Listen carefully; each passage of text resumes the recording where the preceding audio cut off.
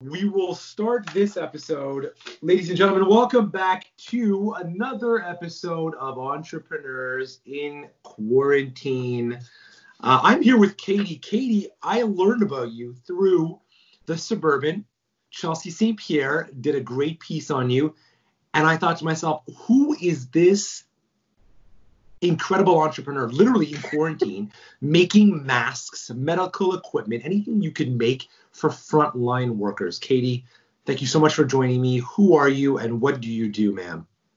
All right. So a little quick backstory. I was in the process of opening a nonprofit makerspace, basically a community workshop where people can come in, use our tools, learn how to use different tools, and have a space where they can make the things they want to make. As soon as this COVID epidemic hit, we had to put all of that on hold. But I had a few pieces of equipment at home and a few connections, and I was able to get 5 3D printers lent to me so that I could be making visors for frontline workers. That's amazing. So the makerspace, just to be clear, the makerspace wasn't set up for medical masks or medical equipment. This was a makeshift pivot that you did in response to COVID, right?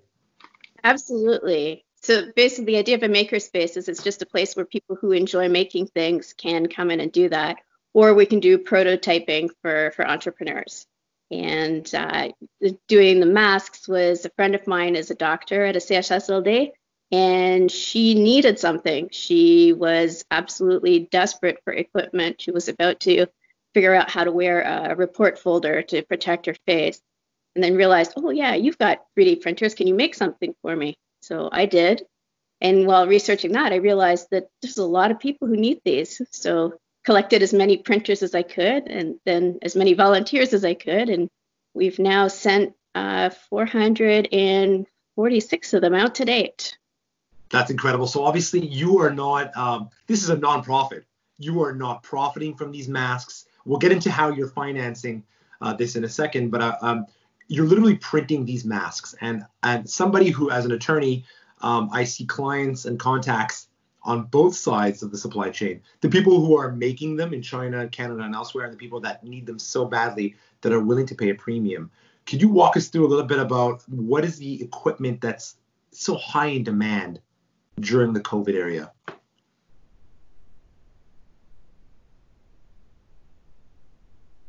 Our advisors, which actually I can pull one up right now. So this is the headband portion of it, and it gets a clear sheet on the front to produce a barrier between the doctor and the patient. It means that the doctor can wear their mask for longer, and if their patient coughs or sneezes, they're not getting any of that spray in their face. Okay, and in terms of, is that the only product that you're making? Are you making the mouth masks as well? So we're not making face masks. I do have a couple of contacts who are making those fabric face masks.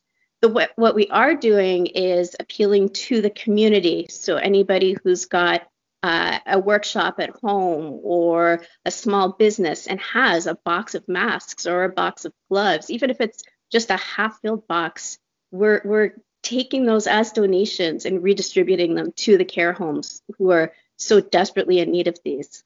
That's incredible. So you're actually doing distribution, not only for your own manufacturing facility in your basement, that we're going to get the tour in just a sec, but you're actually acting as a hub to get other like-minded people, benevolent people, to get their product out to the people that need it most. Absolutely. Amazing. So, yeah, I've recruited a really amazing team of volunteers. I've got people who are willing to drive all over the island of Montreal to make deliveries or to do pickups.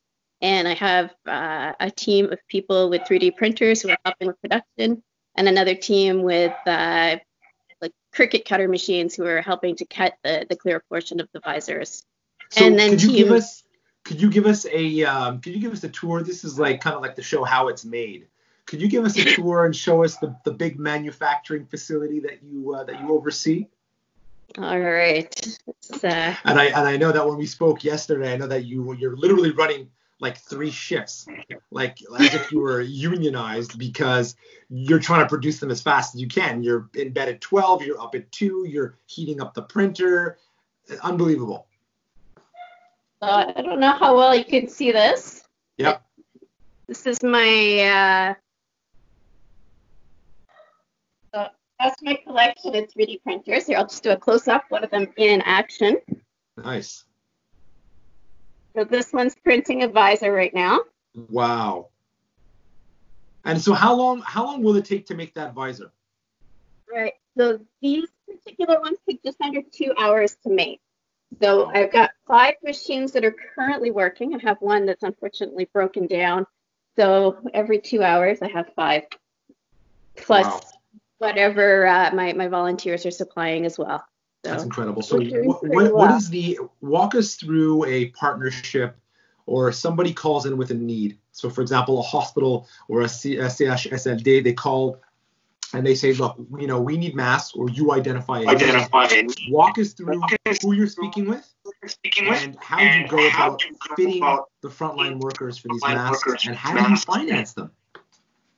All right, so I'll start with your last question first. We're entirely financed by donations.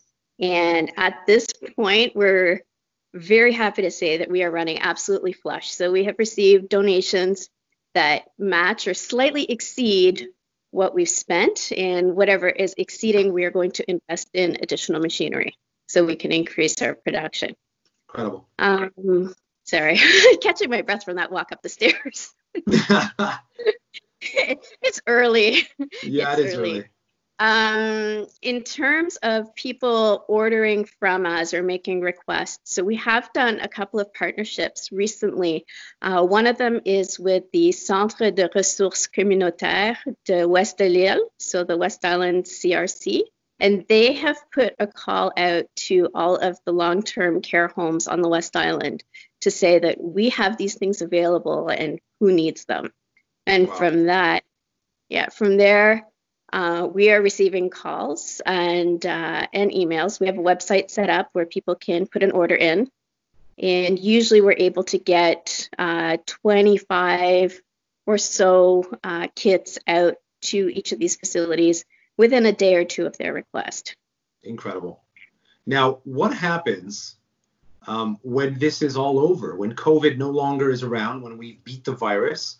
What happens to your high-tech facility, and where do you go from here?